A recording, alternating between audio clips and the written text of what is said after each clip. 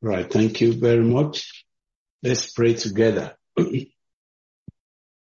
Father in heaven, we are grateful to you for bringing us again today for this Bible study. We thank you for the help we have received thus far. Thank you for where you brought us to last week, even as we are looking at your provision for our deliverance. Thank you that the death that is required for us to be free and discharged from the law of Mr. Flesh, law of sin and death. We couldn't have provided that death in ourselves, but that death was achieved through the body of Christ. Father, this moment we're praying that the light of your word will keep shining on our hearts. We pray, God, that as we study the word of God again, the truth will set us free. The Bible says, you shall know the truth, and the truth will make you free. We ask that your word will come with simplicity, to come with clarity, to come with grace. Let your word come with convicting power. Let the Holy Spirit breathe upon us, particularly this afternoon or this morning. We're just trusting you, God, that all those that are joining us in different places and who have been following this study, we ask that, Lord, none will go again struggling to live the old nature, but that Christ's life will become our lives.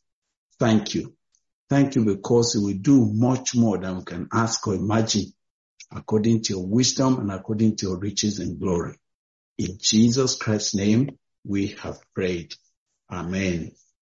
Amen. Thank you very much, Brother Derek, for leading us. And we thank God for the song that our brethren from Canada have brought to us again. Not I, but Christ. That song continues to be thematic for us as we have come to know that there's no other life that actually can please God or can grow to fulfill the purpose of God if it is not Christ that is living his life within each one of us. Last week, if you will recall, we came as far as we are looking at what is God's provision for our deliverance. We have been looking at victory over self. And we came as far as, I think we came to page 64 in this, the Bible study book itself. And we're looking at what has God done. And he said in the first segment of that, when we're looking at knowing this, he said the prerequisite for deliverance is death. We looked at that from Romans chapter 7, and we saw that only death can actually put to end our miserable life, that impossible road to heaven. The life that Mr. Flesh had actually, the tyrant had actually subjected us to. Romans chapter 7, as we read, said, the evil that is in me is actually what is making me to do what even I don't want to do.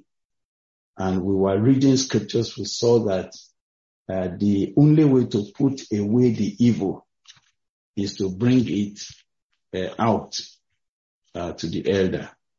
So we read Romans chapter 6 as our beginning passage, and we had studied to look at the price Christ paid, the price of death for our deliverance.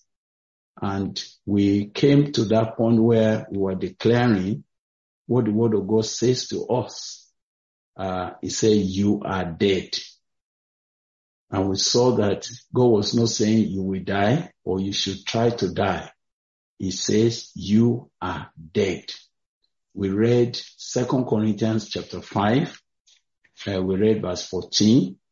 We read Colossians chapter 3 and verse 3.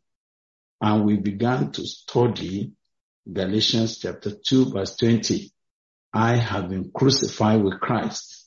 Nevertheless, I live, yet not I, but Christ that lives in me. Now, so today, we would like to go ahead to begin to take this, the section D, still on that page 64. What is the effect of your death with Christ on the cross over your relationship with your self-life or with Mr. Flesh? These are things we began to look at, and we shall build on it, trusting the Lord to help us before we get to the number 4 point, new Christian life, how it works. So let's turn to our Bibles. We thank God for our sisters that will be helping us along with Brother Dari, Sister Jenny. You'll be reading for us, and Sister Sarah. Jenny comes to us from California, and Sister Sarah comes to us from Belize. So we'd like to please turn our Bibles. We'll start again from Romans chapter 6, verse 6 and verse 7, and we'll get as far. We also jump to verse 14.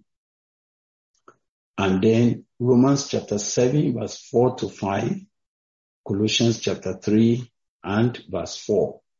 We're taking all this because we believe that you followed us since we started looking at this particular portion. If you were not here last week, then we would like you to quickly just note that the scriptures that we are building upon is 2 Corinthians chapter 5. We said, we thus judge that if one man died for all, then we are all dead. But that in that Jesus died for all, he died as so that those of us who now live will no longer live for ourselves, but for him who died and rose again. But in Romans chapter 7, which we are going to pick up again, it will give us, we'll take one little step back in order to build for today. And the Lord helps us. So can we turn to Romans chapter 6? Romans chapter 6. And we are looking at verse 6 and verse 7. You see, we have not picked Romans chapter 6 from verse 1 yet, but let's begin from that verse 6, just to start to note what God has said about us. Romans chapter 6. Sister Jenny, you'd like to start that passage for us. 6, 7, and then verse 14. Yes, brother. Reading from the New King James, Romans 6, beginning at 6. Knowing this, that our old man was crucified with him, that the body of sin might be done away with, that we should no longer be slaves of sin. For he who has died has been freed from sin. Okay. That's Romans chapter 6, 6 to 7, verse 14. For sin shall not have dominion over you, for you are not under the law, but under grace. Amen. Thank you very much. That's Romans 6, verse 6, verse 7, and verse 8. Now, and verse 14. Before we go on there, can we pick it? Last time we were reading from a contemporary English version. Let me check whether Sister Sarah has contemporary English version or Brother Dari. If you have CEV, we'd like to look at verse 6 and verse 7 from CEV. And so please help me check if you have contemporary English version. Brother Dari, do you have it? Yes, sir. All right, can you read it? Romans 6, 6 from Contemporary English Version. We know that the persons we used to be were nailed to the cross with Jesus. This was done so our sinful bodies would no longer be slaves of sin. 7. We know sin doesn't have power over dead people. All right. So let's note that what we have been dealing with, he said, we know that the persons we used to be were nailed to the cross, with Jesus. And this was done so that our sinful bodies will no longer be the slaves of sin. So that our sinful bodies will no longer be slaves of sin. Because we know that sin doesn't have power over dead people. We know that sin does not have power over dead people. Right? Thank you. Now, so we are noting that from that passage, it said the person we used to be, the person that used to live inside this our physical body, that used to do whatever he did, something has happened to it. And this was done as it was crucified with Christ on the cross, so that our sinful bodies will no longer, our bodies that have been liable to sin, will no longer be the slaves of sin. For we know that sin does not have power over dead people. Now, before we pick verse 14 that had also been noted there, the effect of this death is that our body will no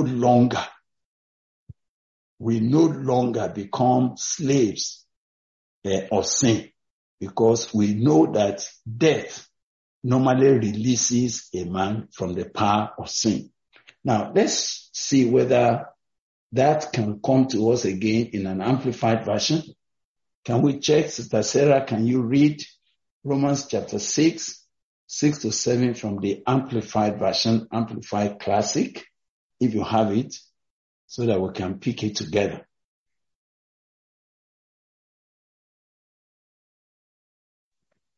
Praise the Lord. Romans chapter 6, verse 6-7 from the Amplified Version.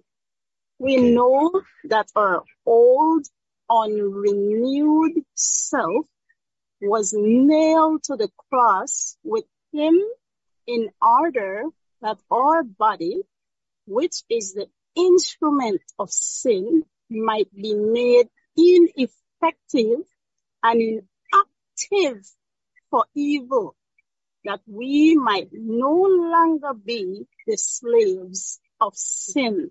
Verse 7. Yeah. For when a man dies, he is freed, loosed, delivered from the power of sin among men. All right.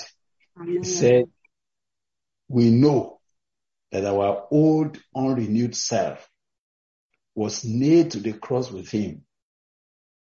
And this was in order that our body, which is the instrument that sin had used, might be made ineffective and inactive for evil, so that we might no longer be the slaves of sin. Now, and I wanted to note that we're not saying we're no longer going to be slave of sin when we get to heaven. No. So for when a man dies, he is freed, loosed, delivered from the power of sin among men.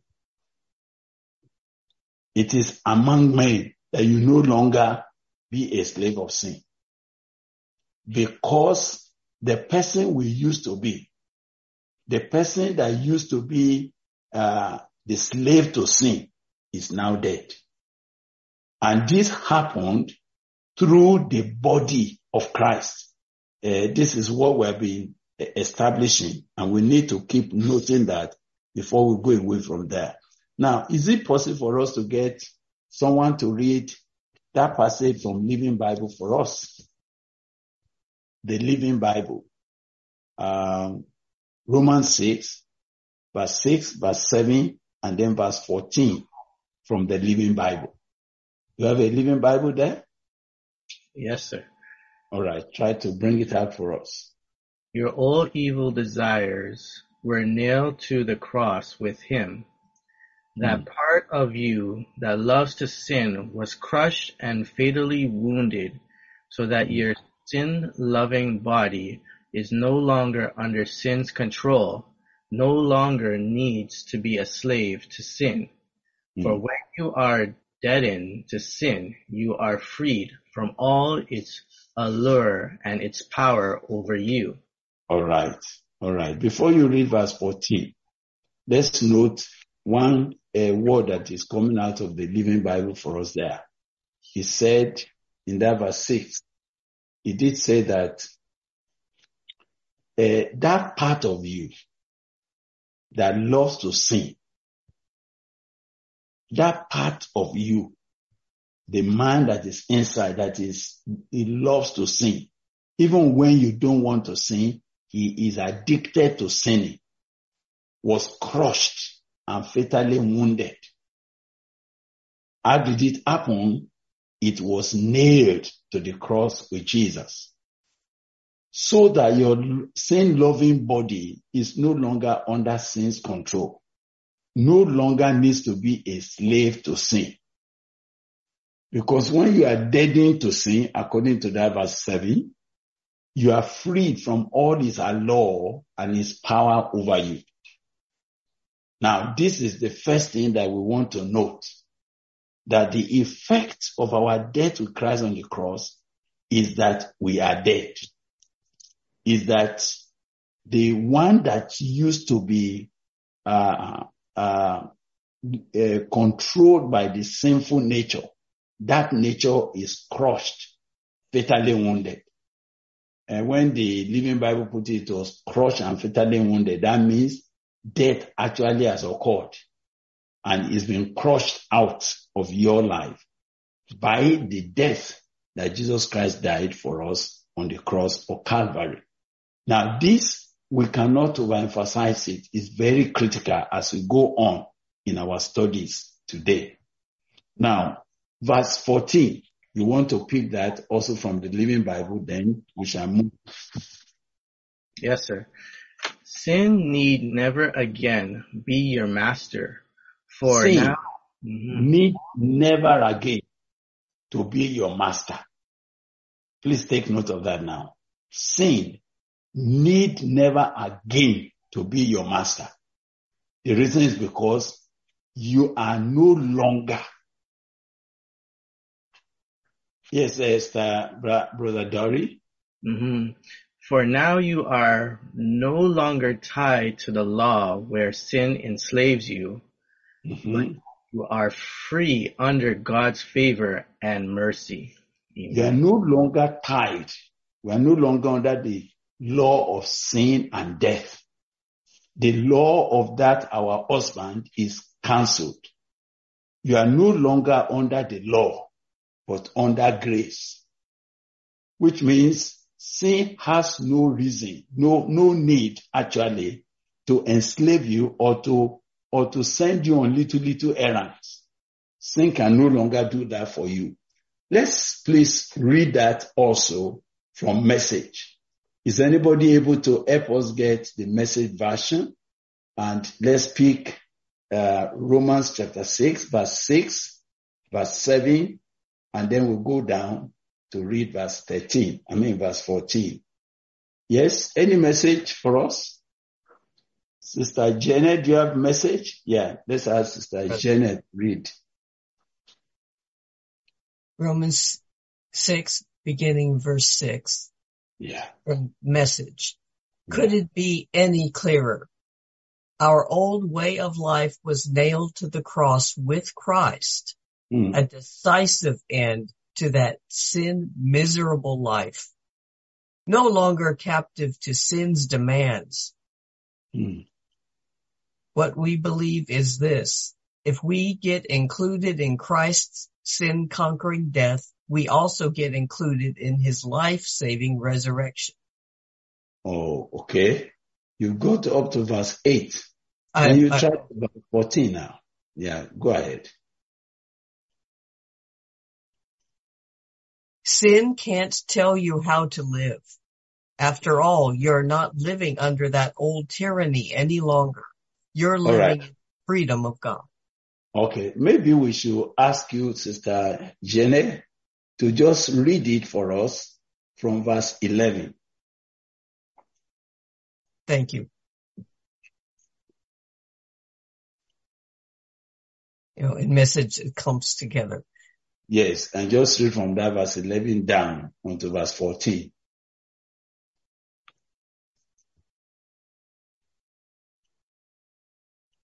We know that when Jesus was raised from the dead, it was a signal of the end of death as the end.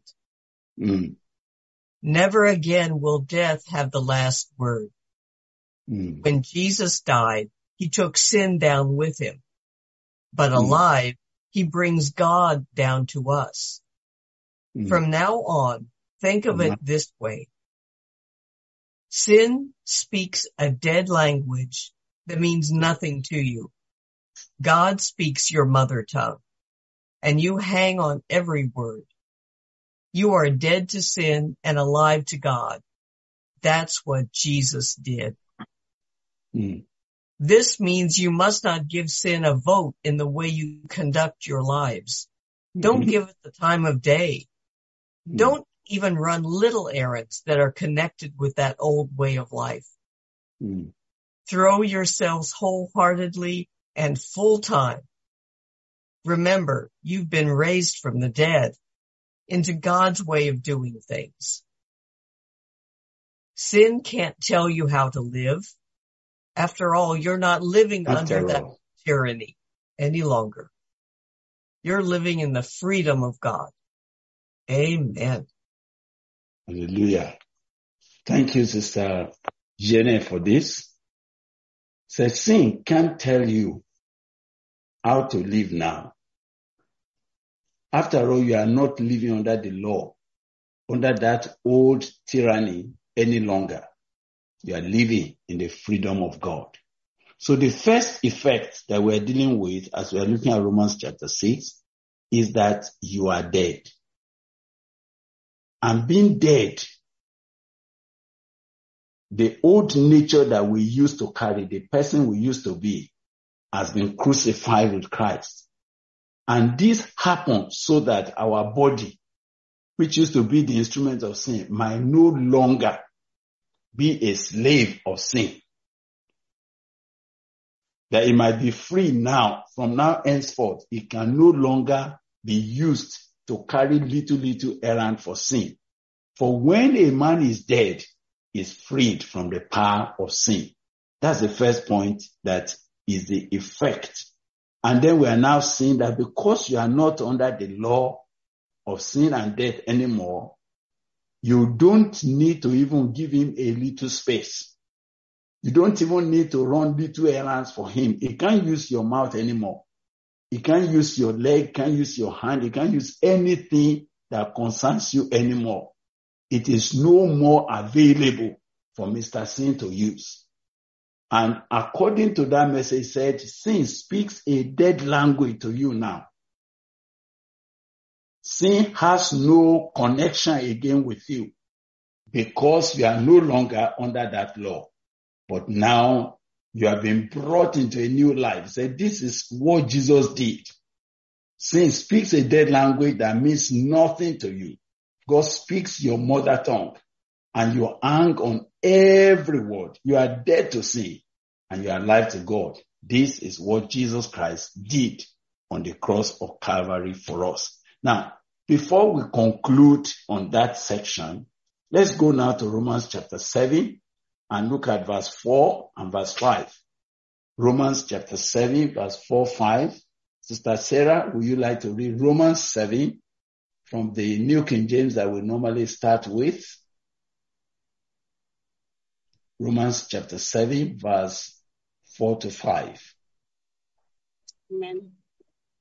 Romans chapter 7, verse 4 to 5. Wherefore, my brethren, ye also are become dead to the law by the body of Christ, that ye should be married to another, even to him who is raised from the dead, that we should bring forth fruit unto God.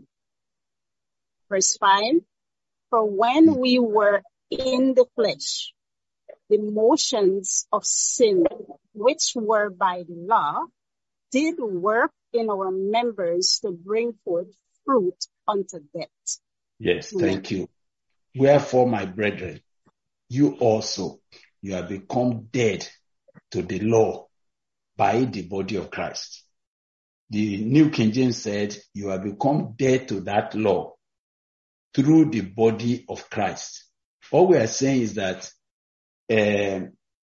we couldn't have finished with the death of our old man in ourselves if we still want to be married to another.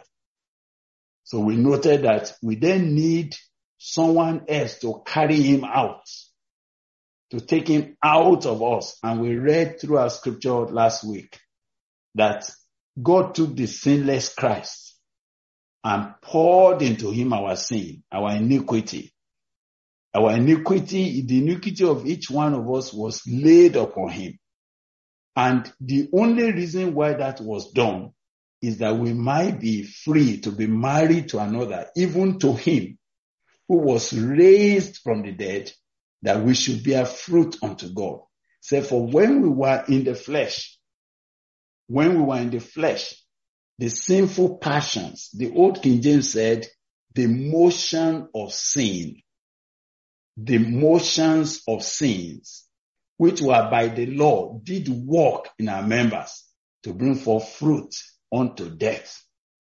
When we were, I want you to take note of the way the Bible is speaking now. When we were. Why would the Bible say when we were? It's because we had become dead through the body of Christ. Our old human nature, the person we used to be, was crucified with him. That we might, be free to live another life and bear fruit unto God, rather than bring forth fruit unto death, which had been our lifestyle all along. Right. Now, can we pick that from the Amplified Version and see how we can analyze Romans chapter 7, verse 4 and verse 5. Let's pick it from Amplified. Brother Dari, you can try to bring that up for us. Yes, sir.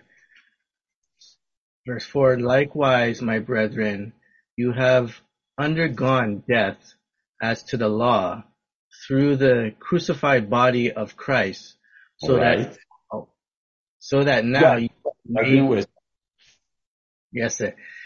now you may belong to another, to him who is raised from the dead, in order that we may bear fruit for God. When we were living in the flesh, mere physical lives, the sinful passions that were awakened and aroused by what the law makes sin, were constantly operating in our... What the law makes sin. We're constantly operating in our natural powers, in our bodily organs, in the sensitive appetites and wills of the flesh, so that we bore fruit for death. Wait, let's take it little by little again. Please flash the Amplified Bible for us. I want all of us to be able to look through that. In case you don't have it, the screen should be left so that we can have that scripture to study. It said, likewise, my brethren, you have undergone death as to the law through the crucified body of Christ. Is that making it clear? We were crucified together with him. Our old self, the person we used to be, the Bible says, was crucified with Jesus Christ on his cross. And this is the ground on which our Galatians 2:20, which we sang now, is going to come up again. Now it said, likewise, please take note, I'm slowly dealing with this because it's a very fundamental issue that you've got to get if you are going to walk in victory. If you are going to walk, steadily with God and grow in stature in every area to become like Jesus. He said, likewise, my brethren, you have undergone death. Please take note of that. I want you to believe God. He said, you were also dead. He didn't say you will die. He didn't say you should try to die. Something has happened when we got included in Christ and he went to the cross. And as he was crucified, as his body was being crucified, our old nature, that stubborn, rebellious son that we carried over the years, was crucified with him. So he said, now, likewise, my brethren, you have undergone death as to the law through the body, through the crucified body of Christ. Please take note of that. If this was not to be done, then Christ need not to die. If this is not what God has done, then Christ does not need to die. Now, why did he do that? Let's pick it up again. So that, the word so that means for the purpose of. Said, likewise, my brethren, you have undergone death as to the law through the crucified body of Christ, so that, in order that now you may belong to another. We belong to Mr. Flesh before by birth. We have remained under the tyranny of the flesh over the years. In fact, the Bible says it was by law. It was the law of our marriage to the old nature that made it impossible for us to do otherwise, apart from provide and bring forth fruit unto sin. He said, but now you had undergone death as to the law, through the crucified body of Christ, so that now, henceforth, you may belong to another, to him who was raised from the dead, in order that we may bear fruit unto God. So the death that has occurred of our old nature is for something else to happen. It's for us to belong to another. I kept saying that in the past 2 weeks, that if you felt that you are delivered from Mr. Flesh, and you are not married, you are not connected, you are not bound to Jesus Christ as your new husband, then you have wasted that death. You have wasted the purpose for which he went to the cross. He went to the cross so that I, Brother Gbile, may belong to another, belong to him who was raised from the dead, in order that I may bear fruit for God. Henceforth, your body is no longer to become an instrument for Mr. Sin to use it to produce anything, not even to run a little errand, not even to allow your tongue or your mouth to say something that is only for Mr. Flesh. He no longer has that right. You are married to another. You have belonged to another now. My head, my body, my neck, my toe, my mouth, everything about me now belongs to Jesus. He has bought me with a price. I've been bought with a price. So he said that you might belong to another, to him who was raised from the dead, in order that we may bear fruit unto God. Now go to that verse 5. He said, when we were living in the flesh. Wow, I want God to make that your testimony as well. When we were living in the flesh, that is, when we were living the mere physical lives, when we are living like an ordinary person, when we have not experienced the new life, when we have not been delivered from Mr. Flesh, he said when we were living in the flesh, mere physical life, the sinful passion that were awakened and aroused up by what the law makes sin were constantly operating in our natural powers. Sin was always constantly operating in our natural powers, in our bodily organs, in the sensitive appetites and the wills of the flesh. So that all we did was that we were bearing fruit for death. Every man that has not come to the place of death through the body of Christ, they are subject by law to sinful passions. Imagine that you have been saying you will not be angry again, you won't be angry again. It is not whether you want to be angry or not. When Mr. Flesh comes demanding anger, you have no other thing to do than to give it to him. Passion for sin, passion for sex, passion for pride of life.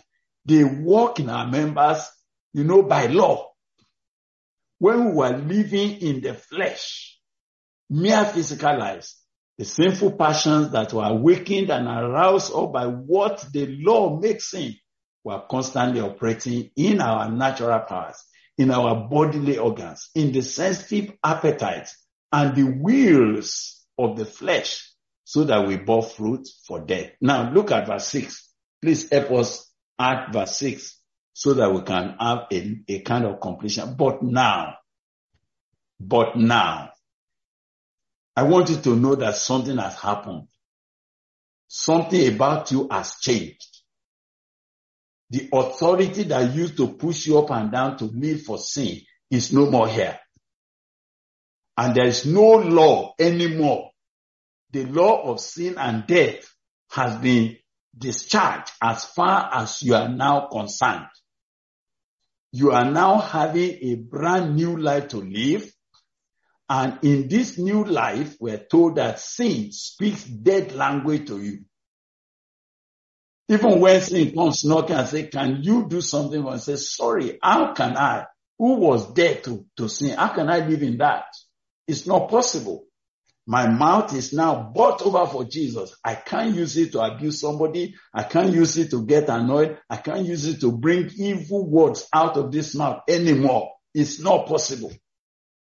I can't use my leg. I can't use my eye. I can't use my hand to do anything, to run little errand, even for Mr. Flesh. It is enough. But now we are discharged from the law. And we have terminated all intercourse with it. I just love this passage. We have terminated all intercourse, every relationship with it. Having died to what once restrained and held us captive, we have died to that. So now, we serve not under obedience to the old code of written regulations, but under obedience to the promptings of the Spirit in newness of life.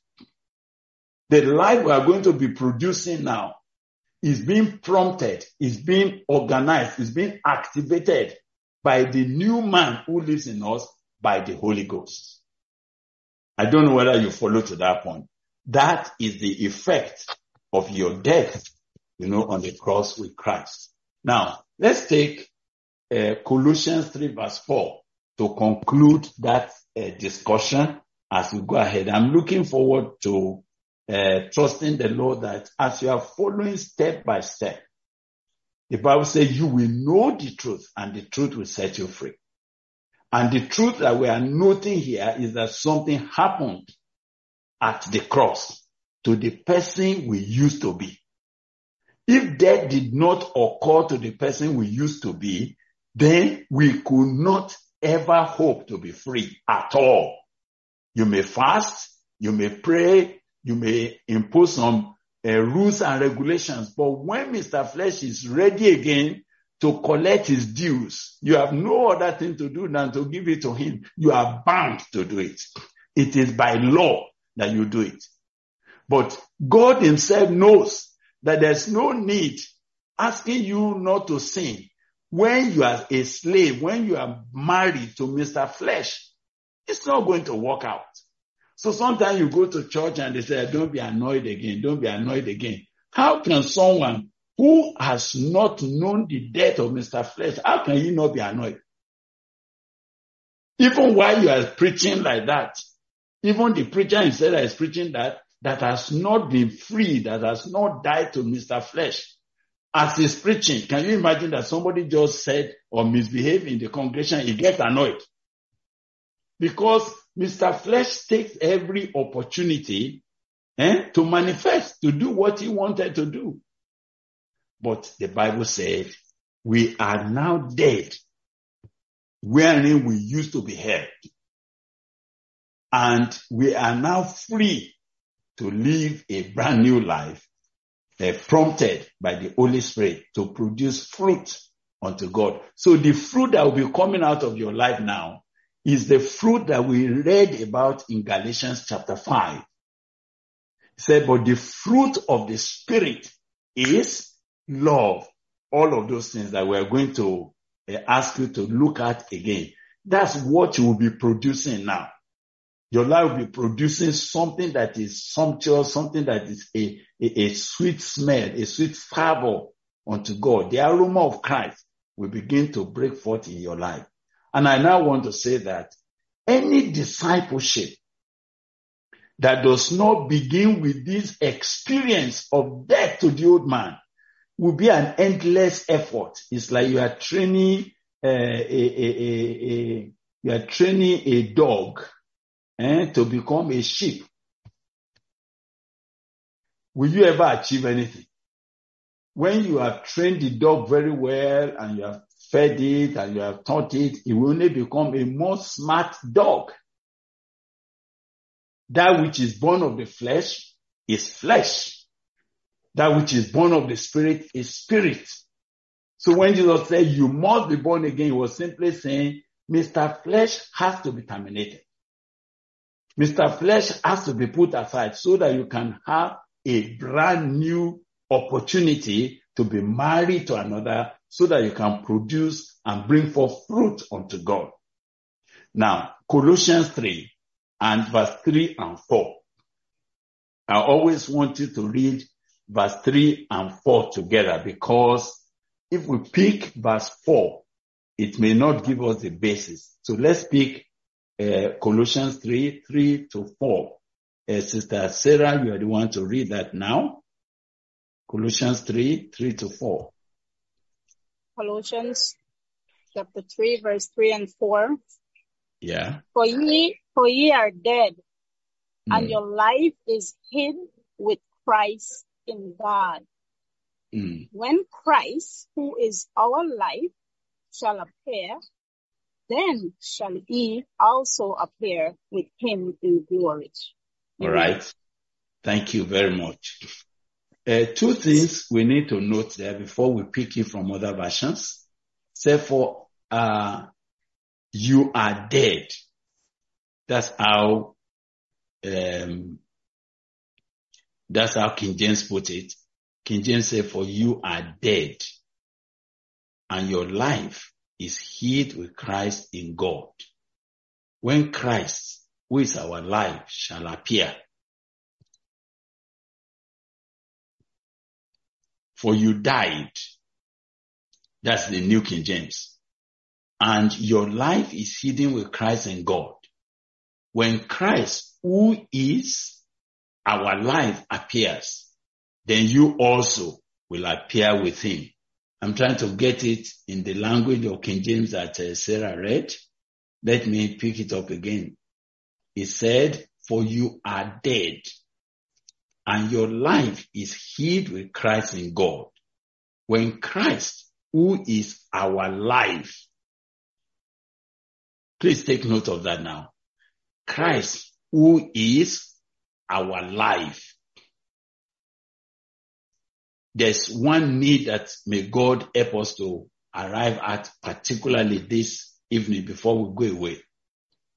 Now, if the persons we used to be was crucified with Jesus on the cross, so that the body that used to be the instrument of sin might be free, might no longer be slave to sin.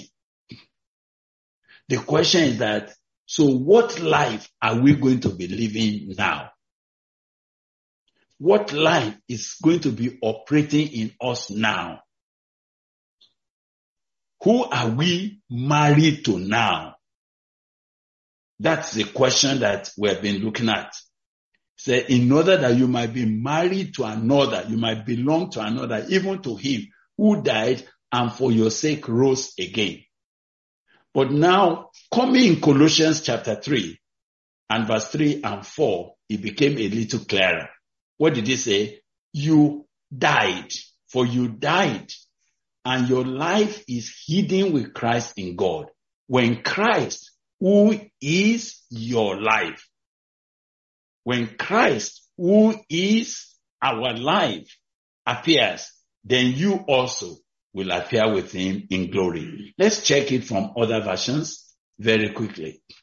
Dari, can you check it from Amplified Version? Amplified Version. Let's see whether we can get something out of it. Amplified Version, verse 3 and 4. Yes, sir. For as far as this world is concerned, you have died, and your new... My God. Now wait, Dari, don't rush at that. Yes. He said, as far as this world is concerned, as far as this world is concerned, you have died. Can you accept that? Can you let that sink deep into your heart that, oh, so as far as this world is concerned, Brother Gbile is dead. As far as this world is concerned, Janelle is dead. As far as this world is concerned,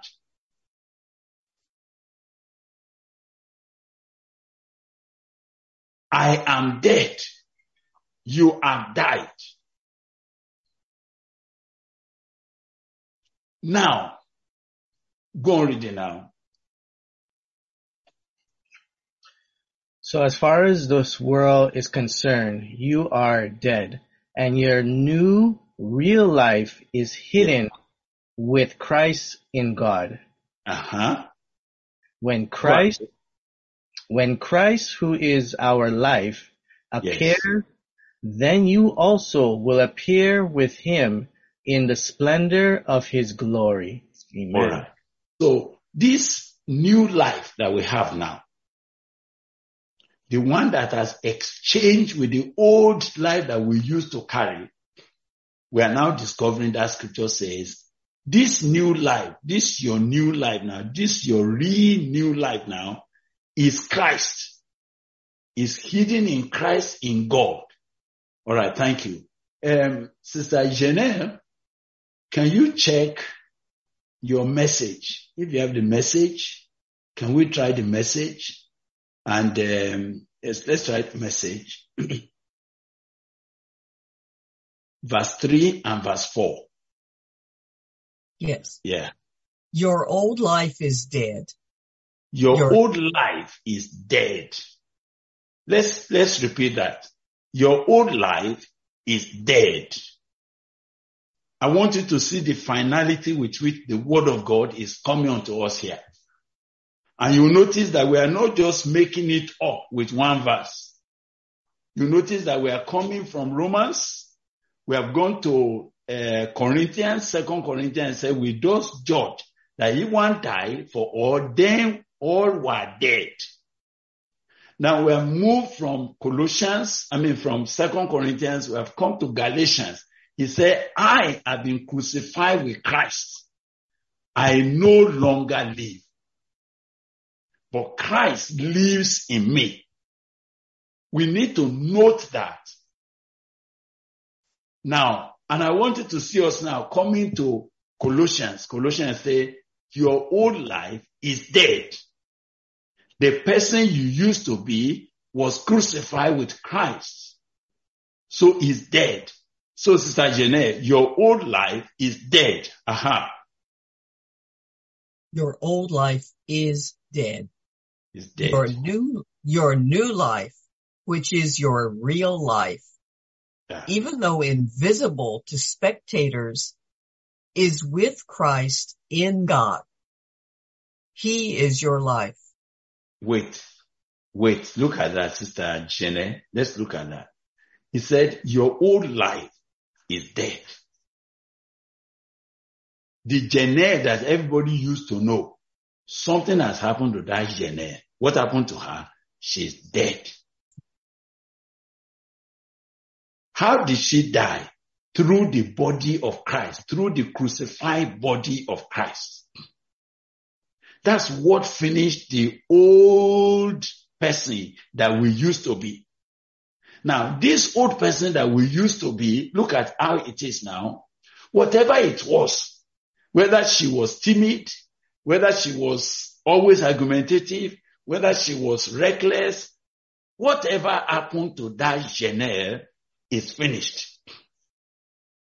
Now, this happens so that you can belong to another. This happens so that you are not just a vacuum. You will belong to another, even to Jesus, who died and rose again for us. So Colossians chapter 3 now says, you are dead. Your old life is dead. Your new life, which is your real life. Now, on the outside, people are thinking that, oh, Jenna is still there. Tara is still around. Sarah is the one walking up and down. But no. What they are seeing is just the physical body that you used to live in before. Now, a brand new person is now inside. A brand new person has come now. Your real life, your new life, which is your real life.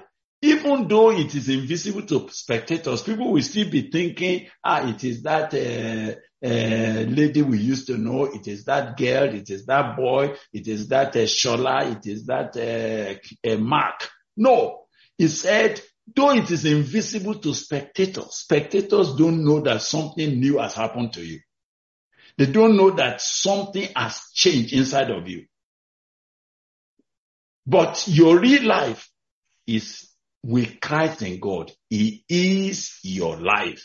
Now, please read verse 4. Sister Jenna, you are still now reading verse 4 for us. He is your life. Yes. And Christ, your real life, remember, shows up again on this earth. You'll show up. I think you need to remember this. So when Christ, your real life, remember.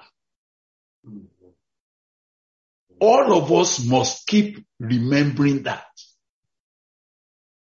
When you are going to talk to your wife next, don't forget that it's no longer you.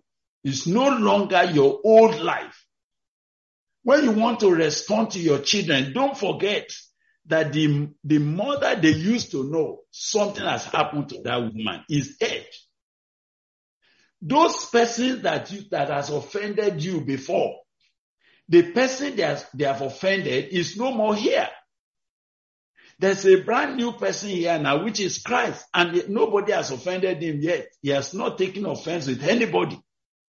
So if you call up that person that offended you, you say, how are you? I just want to greet you. I want to thank God for you. He said, what happened? Why are you greeting? He said, the person you used to have quarrel with has died. The person here now does not have any quarrel with you. In fact, he doesn't know that you have done anything wrong with him. No. is a brand new person here now. He said, your real life, when Christ, your real life. May God cause this to be clear to you, that the new creation life that can grow in discipleship, that can become conformed to his image in every area, is Christ, but inside you. So when Christ, your real life, remember. And you see, when I came across the word remember here again, what it brings back to me is Romans chapter 6 that we read the other time, as we read it from Phillips Modern English. Brother Mark always helped me to read Phillips Modern English in the Romans chapter 6 verse 6. I don't know whether any of us has Phillips Modern English in our collection here today. Romans 6 verse 6 from Phillips Modern English. Let me see whether I could get it, since I can't get Mark around now. Romans 6 verse 6 from the Phillips Modern English. It says, let us never forget that our old self died with him on the cross, that the tyranny of sin over us might be broken, for a dead man can safely be said to be immune to the power of sin. Let us never forget this. Let us never forget this, that our old self died with him on the cross, that the tyranny of sin over us might be broken, for a dead man can safely be said to be immune to the power of sin. So now we have come to Colossians chapter 3 and verse 4 says, when Christ, your real life, remember. So may I beg you, brothers and sisters, before we leave here, the essence of this death that took place through the body of Christ is so that in exchange, for that old nature that we were carrying, you carried it for 30 years, you carried it for 40 years, you went everywhere with that life. And all you did in 40 years is to produce fruit unto death. Even when you want to do something for God, Mr. Flesh hijacked it.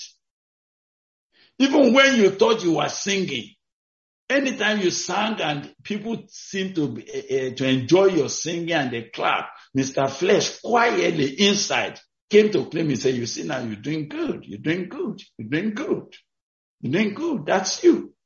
So the old nature does not leave you to go free for anything. He must claim it. He must take the glory. So Mr. Flesh, whether you're a preacher, whether you're a singer, whether you're a businessman, is busy causing you to produce fruit unto himself for death.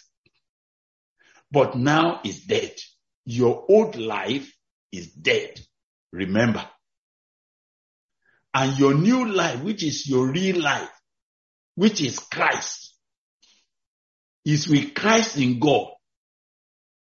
Christ is your life. And so, Jeanette, please pick verse 4 again and read it for me from your message. I only interrupted you.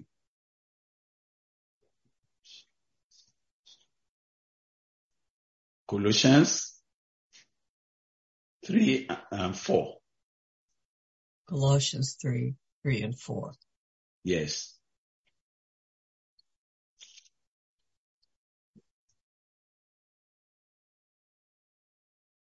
Your old life is dead. Your new life, which is your real life, even though invisible to spectators, is with Christ in God. He is your life. It's your life. When Christ, your real life, remember, shows up again on this earth, you'll show up too. The real you, the glorious you. Meanwhile, be content with obscurity like Christ. That's good. Now, why is he saying like that? Even when Christ was here, when he was walking here for those 33 and a half years, when we said for a little while, he was made lower than angels. When he was here, People just took him as the son of carpenter. They took him for granted. They thought he was just a mere man like themselves. They didn't know that he carried a life that is different from theirs. But Jesus was content. So anytime they asked him, he said, the Son of Man, the Son of Man. There are very few times you hear him say the Son of God, because he is content with that obscurity. So even me, myself, he said, the life that is in me now is Christ. Is the life that Christ has come to live in us.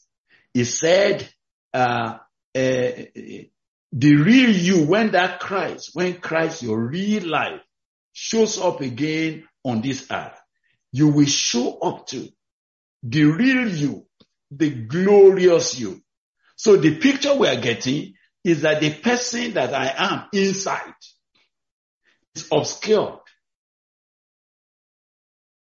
Spectators don't know about it. They greet me ordinarily, anyhow, and I don't blame them. That's okay. But the man that is inside, the man that lives inside here me, is the one that is the real life, Christ himself living his life here.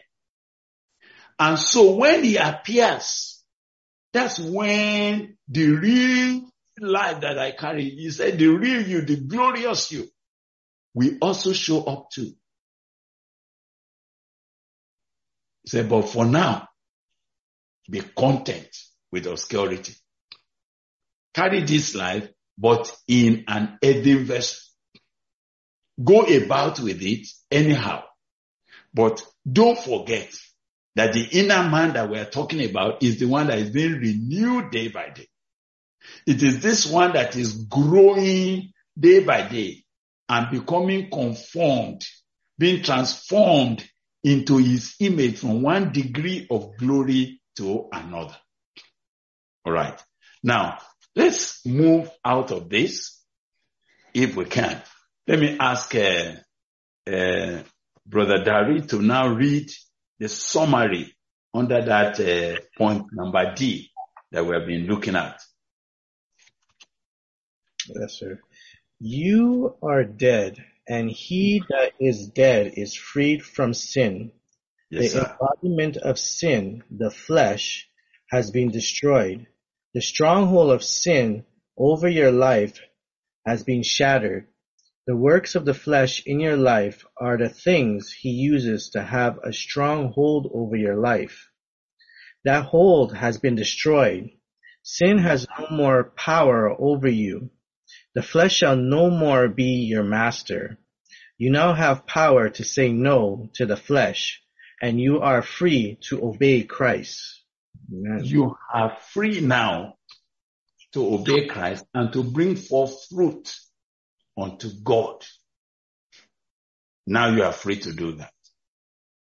Now my mouth, my leg, my eyes, my every part of my body can no longer be yielded, can no longer be submitted as an instrument for sin.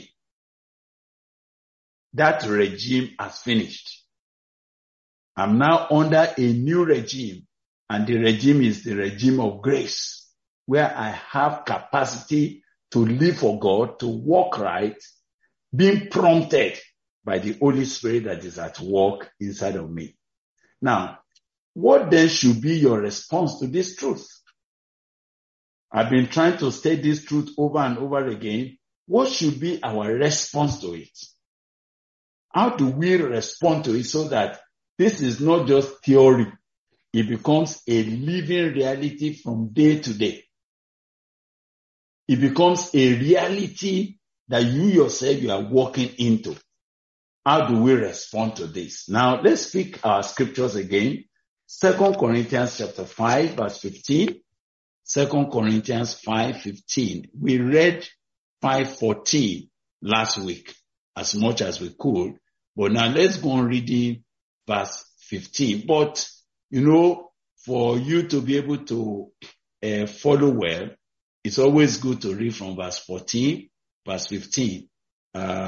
Yes, we are not getting to verse 17 today. I'm hoping that God will bring us there as we go ahead. Yes.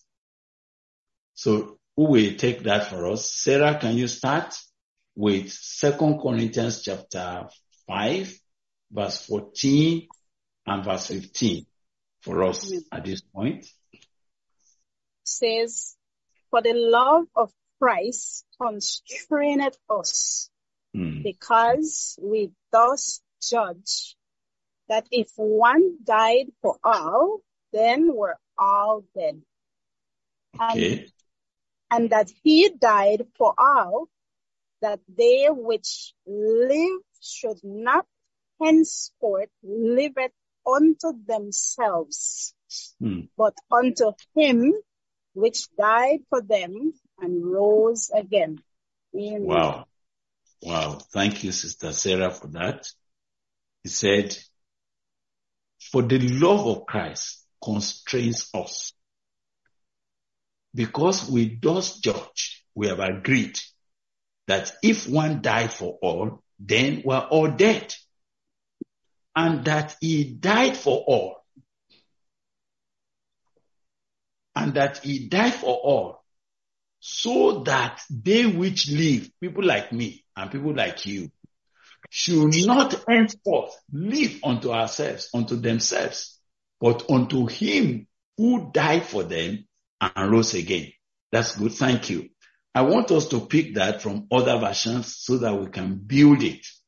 The issues I'm dealing with today requires that what should be my response?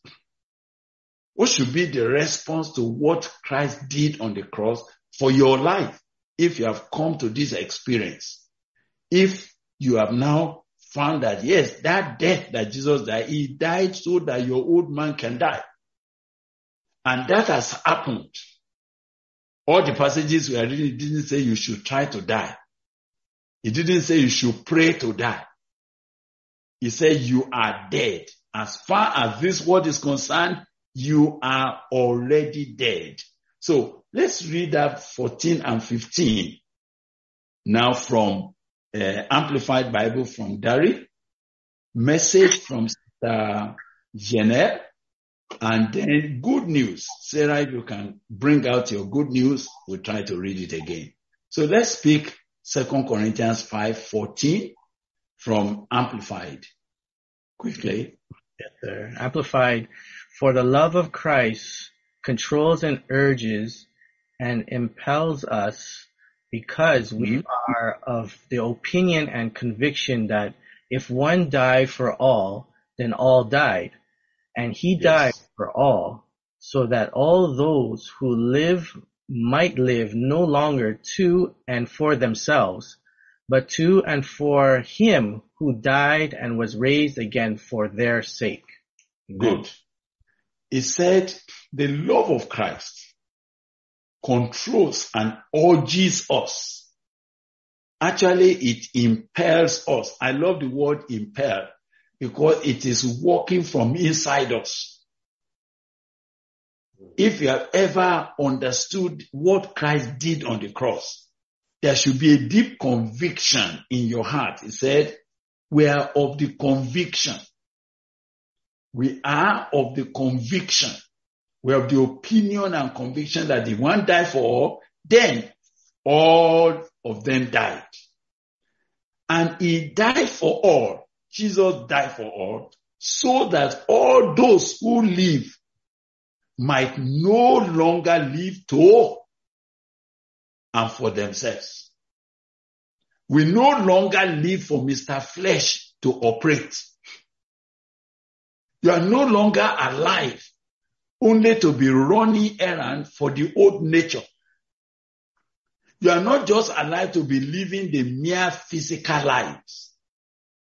You are now alive to live for him who died and was raised again for our sake. Now, if you remember how we read Romans chapter 6 from Message, it said when Jesus Christ died, he took sin down. He took sin down and was buried in the tomb.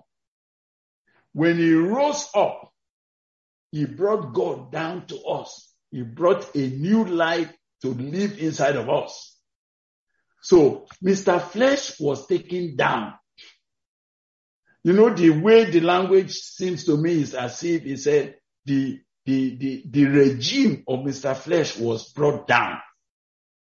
And a new life, a new regime, a new government was set up. We are no longer under that old one that has been brought down. We now live a brand new life now. So the love of Christ controls, compels, and impels us, because we have this conviction that he one died for all, then all died.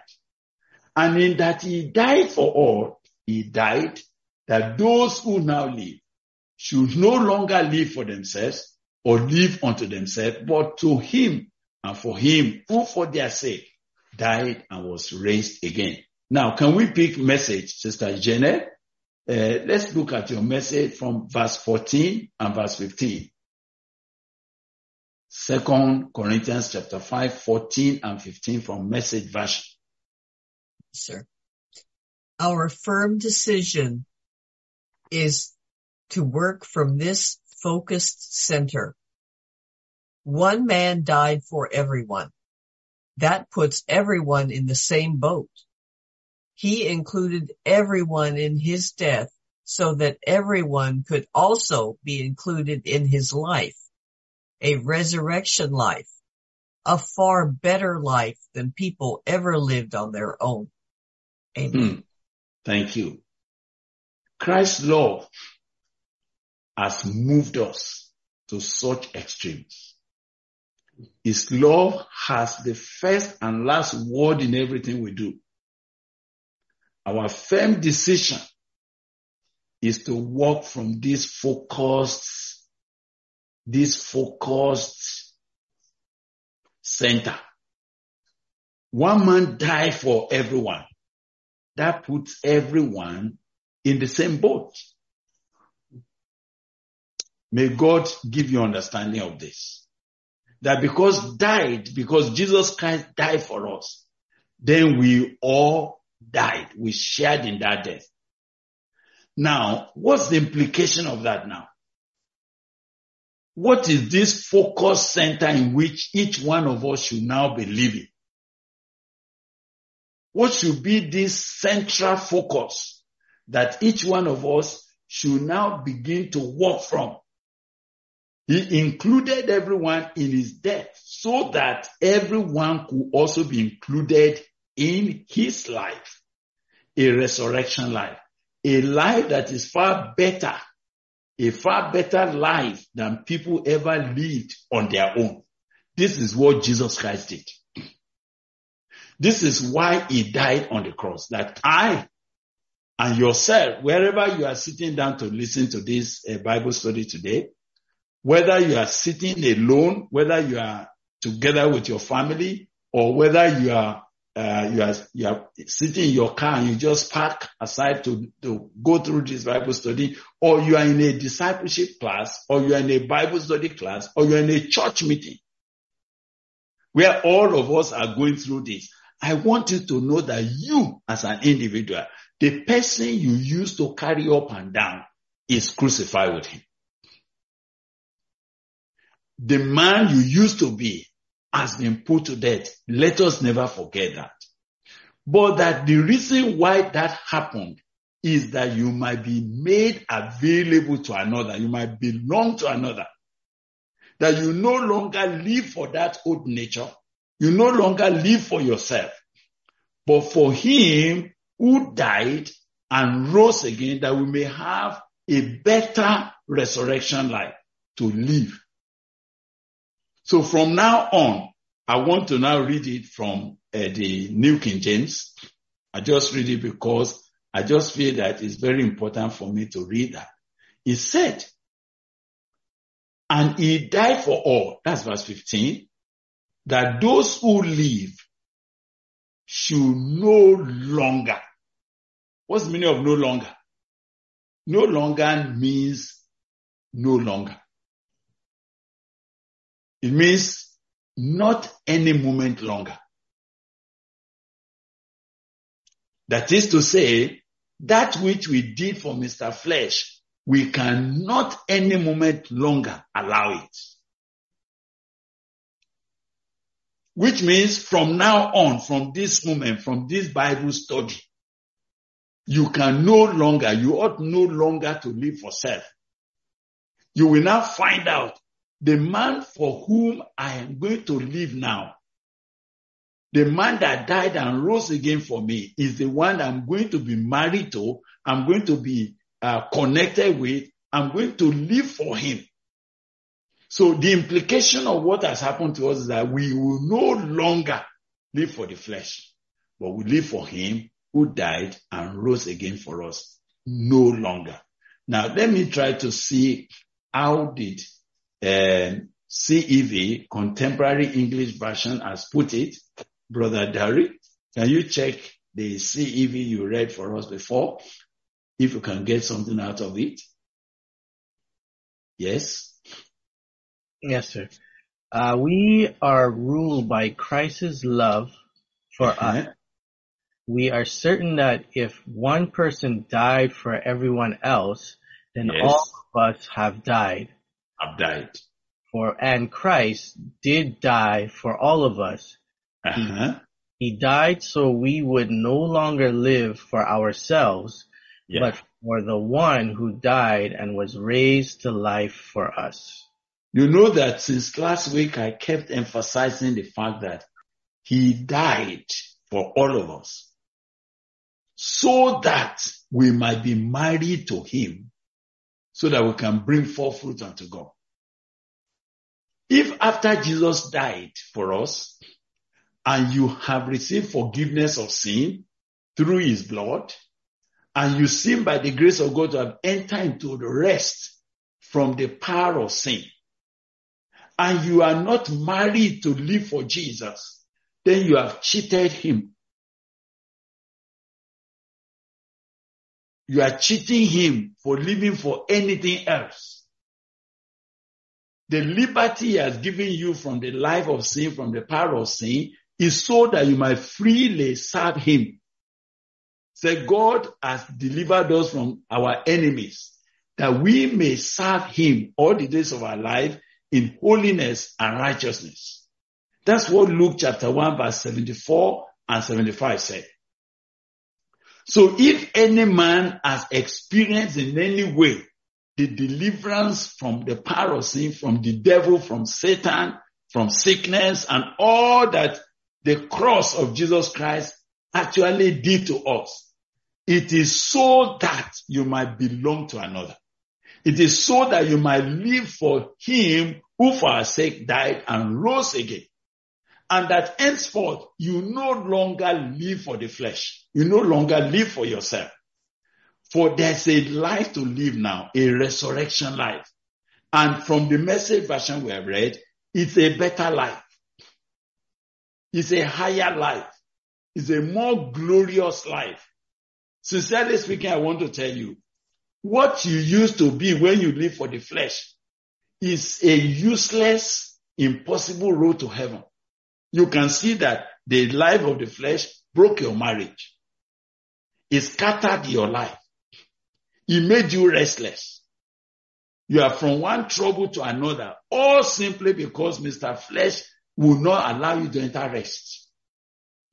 But now that that life is terminated, God has offered us a higher life, a resurrection life, Christ's life, Christ's life.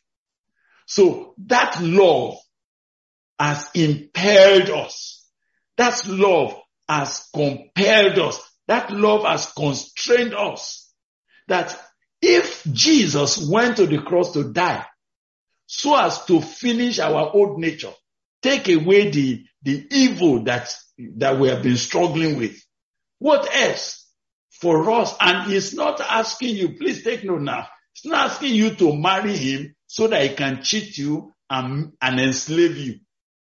He wants you to be married to him that you may have a higher life, a more glorious life, a resurrection life, a victorious life, a life of rest. If any man is listening to me in the course of this Bible study, what God offers you, he said, the thief cometh not but to steal, to kill, and to destroy. But I have come that they may have life and have it more abundantly. That's the reason. That's what he came to give us. So, henceforth, let's please put a very important emphasis on the word henceforth, or no longer live unto themselves, but to him who died and rose again for them. Let's go quickly and look at Galatians 2:20. Galatians 2:20, and we'll read it again, Galatians 2:20.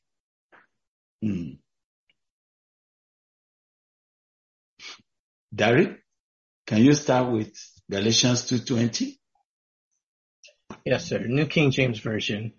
All right. I, being crucified with Christ, it is no longer I who live, but Christ lives in me.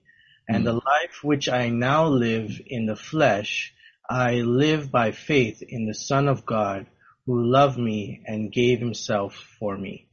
Thank you. I have been crucified with Christ. Nevertheless, I live, but not I. It's no longer I that lives, but Christ lives in me. Wow. I just beg that the Holy Spirit will bring light to show you what we have been talking about. Say, Christ is your life. Christ is your real life. Remember, the life that God has brought you now to live is Christ's life. You don't share that again with anything else.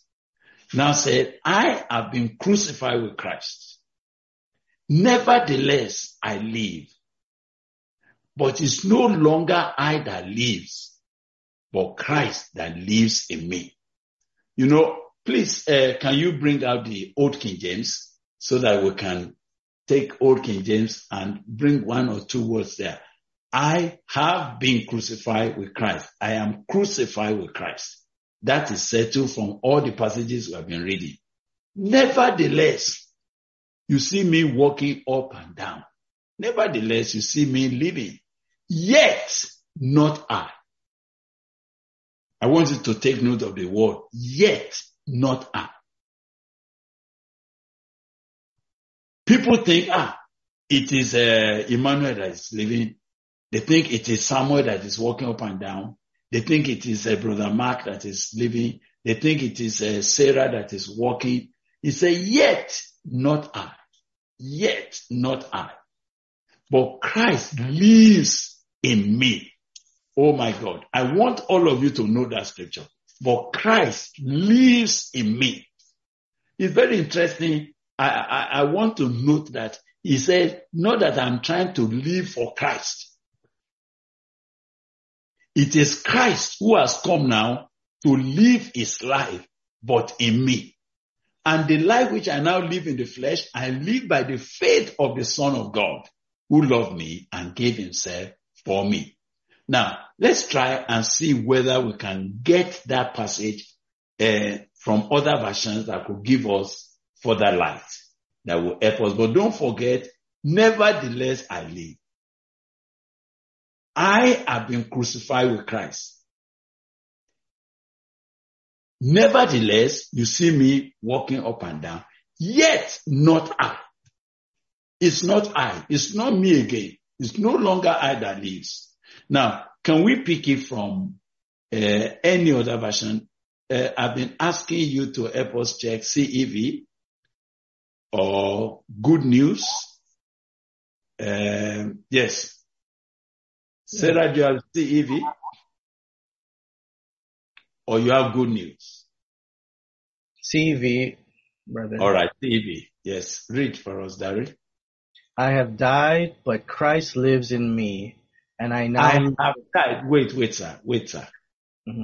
I have died. I pray that is as simple as that with each one of us. I have died. You know that Colossians chapter 3 says, as far as this word is concerned, you are already dead. I have died, but Christ lives in me. Brother, go ahead. But Christ lives in me, and I now live by faith in the Son of God, who loved me and gave his life for me. Thank you. Thank you. Thank you. Good news. Good news. Sister Sarah, have you got your good news? No good news today? Yes, I do. All right. Can you read it? In our area, there's no electricity, so the data did not allow me to unmute, but I'm here. Praise God. Oh, okay. Thank you. Thank you, Lord. So it says, so I have been put to death with I have Christ. been put to death with His Christ. cross. That's good. That's good. That's good. Go ahead. I have been put to death with Christ on his cross, Good. so that it is no longer I, Sarah, who live, but it is Christ who lives in me. Oh, This life I live now. I live by faith in the Son of God, who loved me and gave his life for me. Good news. Wow, that's good. I have been put to death. Please bring out that good news. I have been put to death with Christ on his cross. I have been put to death with Christ on his cross, so that it is no longer I who live. I hope that is clear. But it is Christ who lives in me. Oh God, may the Holy Spirit cause that to be clear to you. That it is Christ I live now. This life that I now live, I live by faith in the Son of God, who loved me and gave himself for me. The life I live now is not my life. It's Christ who lives in me. Now, I want to pick it from the, let me try to see, Phillips Modern English. Let's try Phillips Modern English. And Phillips Modern English says, as far as the law is concerned, I may consider that I died on the cross with Christ. And my present life is not that of the old I. Please take note now. My present life is not that of the old I, but the living Christ within me. Hallelujah. The living Christ within me. The Christ within me is actually living his life. And so the life you see me live now is not that of the old I. My present life is not that of the old I. It's not the one that my mother gave birth to. It's not the one that I went to secondary school with. It's a brand new life now. And this life is the living Christ living within me.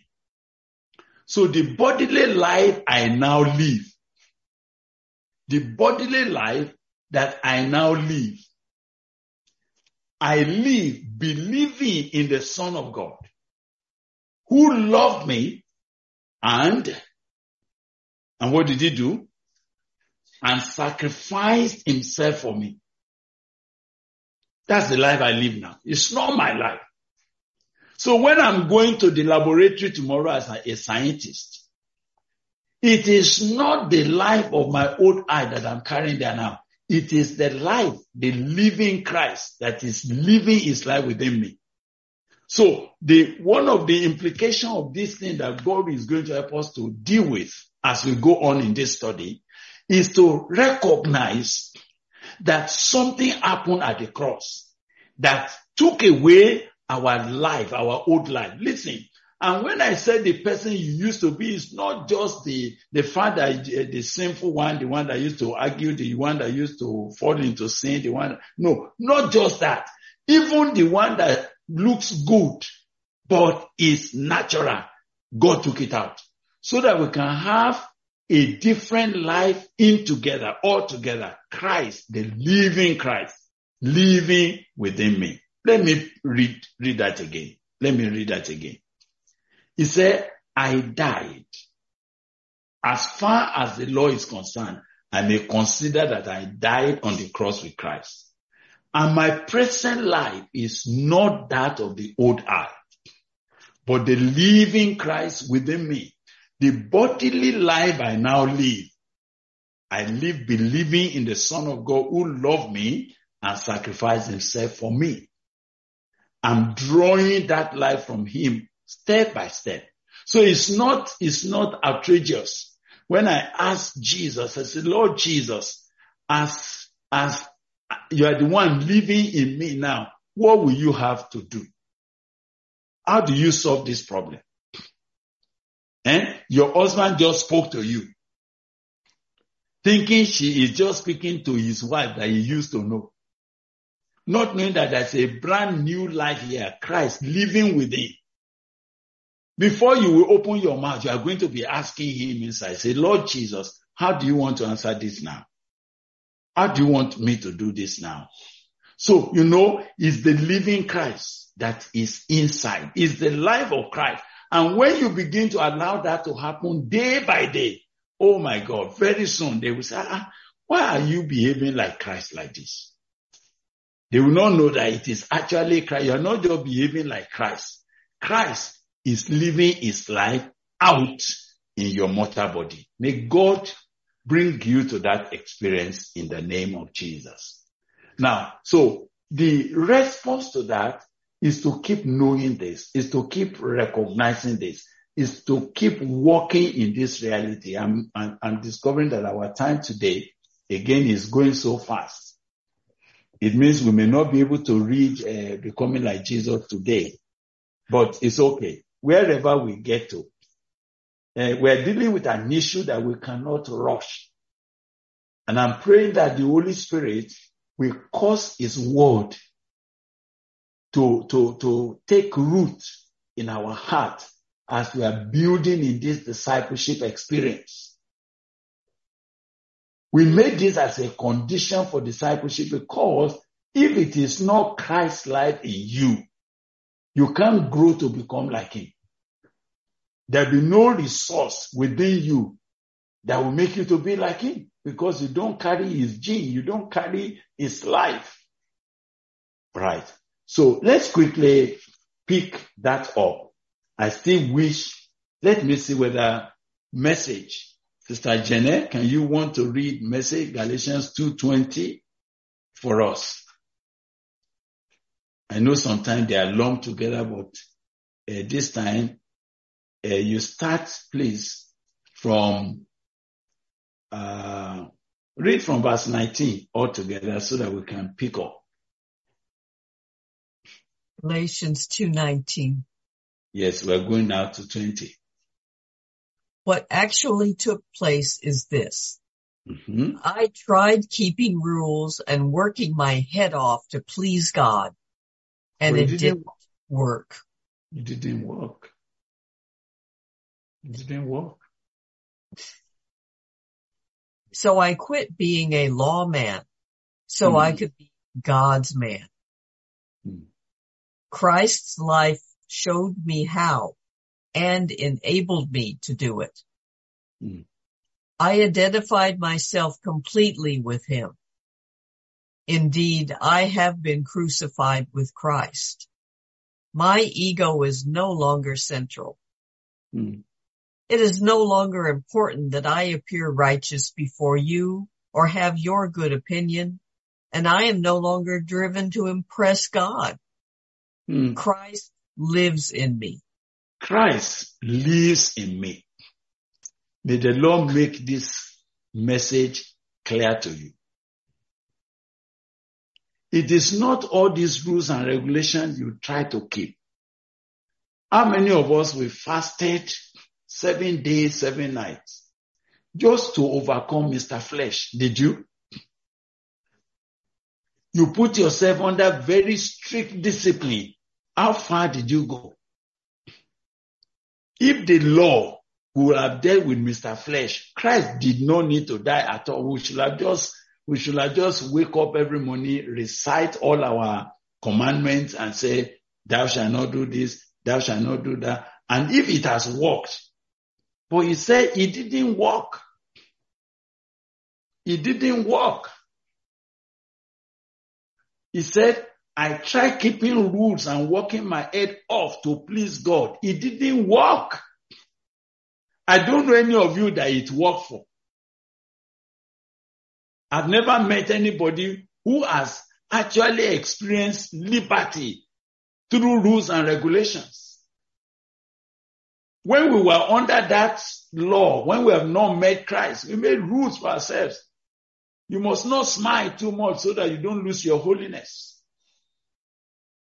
We kept distance, about 12 meters to sisters so that we don't enter into lust.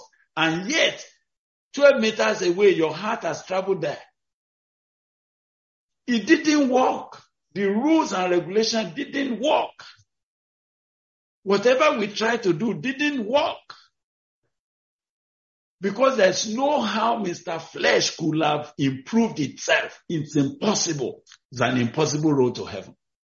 So God himself knew that Mr. Flesh cannot change. He said it's desperately wicked. Nobody can know it. It's too sick to be healed. Death is the only solution to it. And Christ actually provided that death. He said Christ's life showed me how to now please God. It's Christ's life. My friend, the only person that can please God is Christ. I want to say what I like to say again. Only Christ can be a Christian. Did you understand what I said? Only Christ in you can be a Christian. So if it is not Christ living in you, forget it. If it is not Christ's life operating in you, just forget it. You are going nowhere. So what God decided to do is that it will no longer be I that is living, but Christ lives. I say, indeed, I have been crucified with Christ. My ego is no longer central. It's not important. It is no longer important that I appear righteous before you or have your good opinion. And I'm no longer driven to impress God. I'm not even trying to impress God. Because all the years I tried to impress God, was God impressed? All the years I tried, you know, some of us are very pious. You are pious. You are pious, but you are not holy. You try to do everything methodically, and yet Mr. Flesh is behind it. Some of you have rules. I must pray at 5 a.m. I must pray at 4 a.m. And you tried. You tried all of those things, but it didn't change anything because that's not what will give you the solution. It's Christ's life. You will only be saved by Christ's life. It is the fruit that will come out by Christ's life. It is when you get married to Christ that this is life will begin to produce fruit that is pleasing unto God. So he said, Christ's life is what showed me how to. Christ lives in me. The life you see me living is not mine. Sister Jeanette, can you pick it from that? The life you see me living. I want you to pick it up from that and help us to complete the passage. The life you see me living is not mine, but it is lived by faith in the Son of God who loved me and gave himself for me. Will you read verse 21?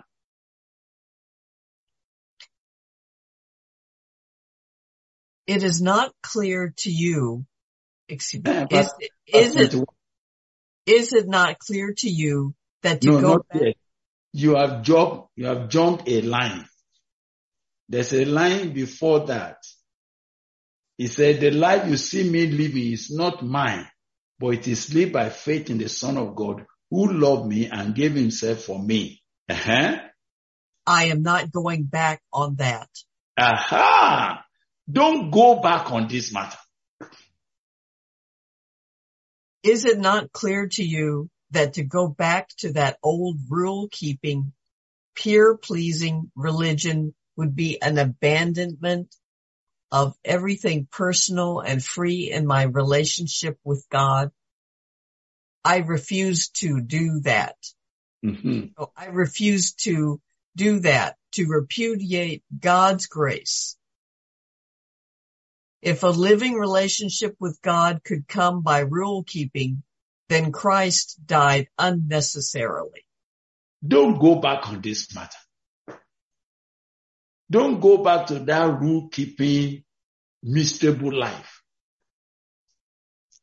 Christ has brought us to where he has been longing for you to be. It is not that whole rule keeping, peer pleasing religion. And you know what it means. It is not that you are actually only in your heart, but it's only when you see people coming around, then you change. You try to become something so that the peer pressure they are putting on you. No, you see a Christian, the kind of Christian that we are looking for, the kind of disciple we are looking for, is not a man who is living supervised holiness. We are not looking for people that if you don't say, come and pray, they don't pray. We are not looking for that wheelbarrow Christian that you are the one pushing him externally. We are looking for people that life is springing forth inside their heart. Carry them to hell if possible. They will still live a Christian life. Because it is Christ that is springing forth in them. Take them to any environment, the light will still shine. Because it's a light that is inside. They are not pretending, they are not acting, they are not dramatizing, they are just living. Christ is the life that is at work in me. Praise the Lord. Now, the time has come again to an end for us this day, and I think we just have to tie ourselves together on this. Now, take note that we have come to verse 20 of Galatians 2:20. Romans chapter 6, from verse 1, verse 2, verse 11, verse 13, will be something to read, but I will not dabble into it now. It's important, but I would like to leave it until we come back next week. The Lord will help us in the name of Jesus. I want each one of you to rise from here and never you forget this. That the person we once were, the person you used to be, is crucified with him. And that as far as this world is concerned, you are already dead. And because death has occurred, your body that used to be an instrument, your mouth that used to speak anyhow, is no longer a slave to sin. It has now been made free, it has been bought over, and for Christ to use it. So you now know that you are belonging to another. You are married to another, even to him who died and rose again for us. And that this love of Christ leaves us no choice. It impels us. We know that if one died for all, then all have died. In that he died for all. He died that those of us who now live should no longer live for self, but for him who died and for our sake rose again. I know you would like to go ahead, but time will not allow us to do that. So we will stop here again today, and then we will pick it up by God's grace when we come next week. And we are picking from that Romans 6. I want to spend a bit of time on Romans chapter 6, so that by the grace of God we pick it little by little as the Lord will permit us. But before that, let me ask Darren to read the summary under that number E to a point. When we come back, we can still pick it. Can you read for us? Yes, sir. Christ's purpose is dying for us is very clear. It is so that you should not henceforth live for yourself, the old man in you. If you refuse to bear any fruit of sin for Mr. Flesh now, you are justified. Even physically speaking, a dead man is free from the control of sin and the devil. Self and Satan cannot influence or oppress a dead man. And you have actually died. You were in Christ's loins, when he died and paid the penalty of sin on the cross. If a snake swallows a frog, and the snake then dies, the frog also dies. Wherefore, my brethren, you also have become dead to the law by the body of Christ. Romans 7:4. But why am I still alive? It is not I that is alive, but Christ that lives in me, walks, talks, eats, reads, etc. in me. It is for a purpose that he lives in me, in order to bear fruit for my new husband, Jesus Christ. Christ lives in me in order to fulfill his purpose. My response to this truth is to refuse to obey myself or live for myself constantly every day. But my victory must not stop there. My victory will not be victorious just by saying no to self and stopping there. Saying no to yourself is like sweeping and making your life clean and empty, as in that parable told by our Lord Jesus Christ in Luke 11:24-26. We will read it later on. Thank you. I think we can stop at this point. He said, but why am I still alive? It is not I that is alive. The life I live now is not that of the old I. It's no longer that of the old I, but the living Christ within me. Christ that lives in me now is the one that wants to walk in me, that wants to talk, that wants to eat, that wants to do everything in me.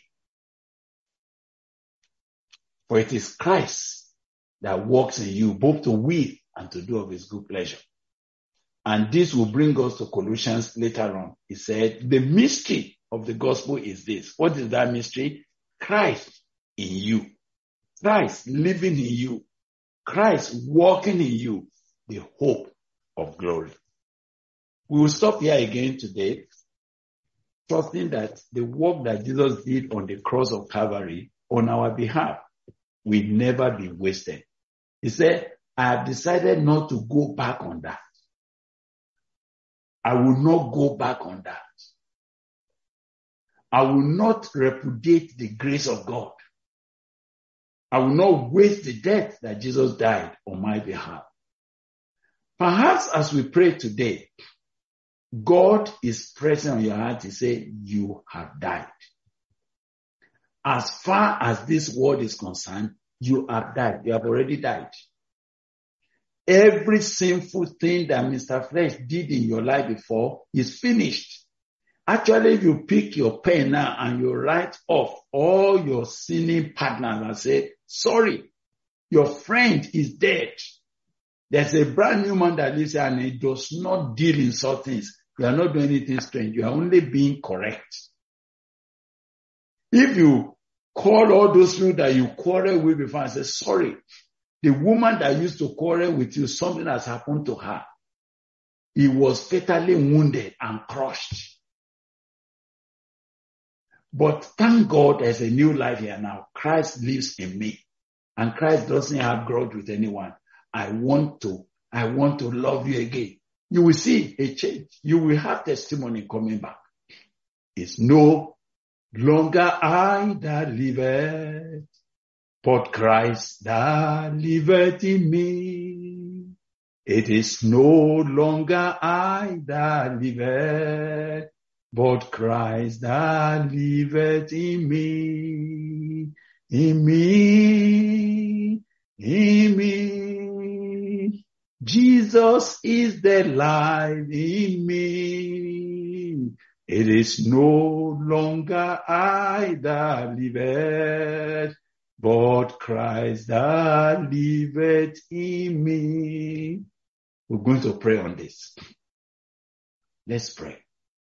The reason why Christ died is to take down the old tyrant that lived in us, Mr. Flesh. And when he rose that we may live a brand new resurrection life, his own life inside of us.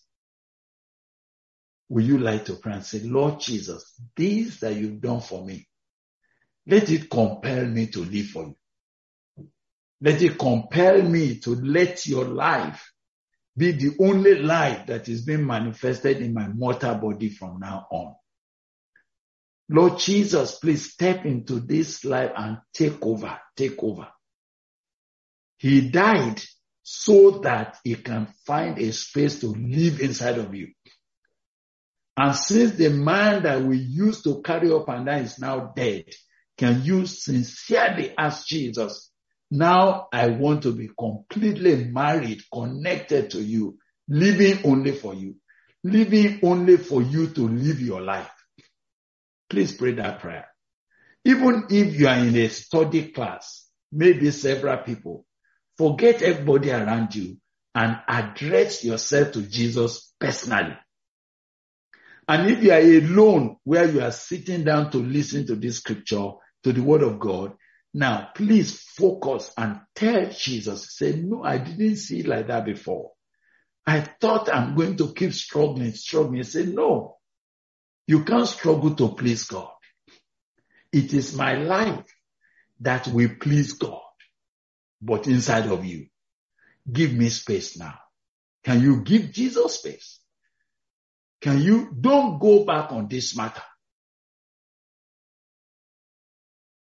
The death that he died was so that our old nature, our flesh might be crucified. And in that he rose again that we might live a brand new life, a resurrection life, which he comes to live in you. Can you give him that space and say, Lord Jesus, let it be you living in me now. Let it be you inside of me. Let my husband come to touch this new man, Christ at work in me. Let my children come to meet a different father from now on. Lord Jesus, please walk this out to the glory of your name. Thank you, Lord, for answering our prayer today. And as many as are stepping into this experience, as many as letting you now live your life within them, Lord, I ask that the light of your glory will begin to shine upon them and that they will walk into this reality on a day-to-day basis. As many as are crying to you and say, Lord Jesus, step into my life, please take over from them. Let today be a termination. We said last week that the cross is a terminus. Something ended at the cross and something begins at the cross. Lord, at the cross, our old man died. But at that same cross, there's an exchange. Christ's life came in to live in us. Lord, let this become the experience of your people everywhere they go, whether they are anywhere, oh God, in Africa, in Europe, in US, in Canada, in Belize, in Central America. Lord, whosoever, because your death is for all, that all those who now live no longer live for themselves, but for you who died and rose again for them. May this harvest become more and more deliberate in our day to the glory of your name. In Jesus Christ's name, we have prayed. Amen. Amen. Over to you, Brother Dari. Wow. Thank you, sir. Brethren, we thank the Lord for how he has visited us this day. We thank the Lord for the word of God that, it is no longer I that live, but Christ that lives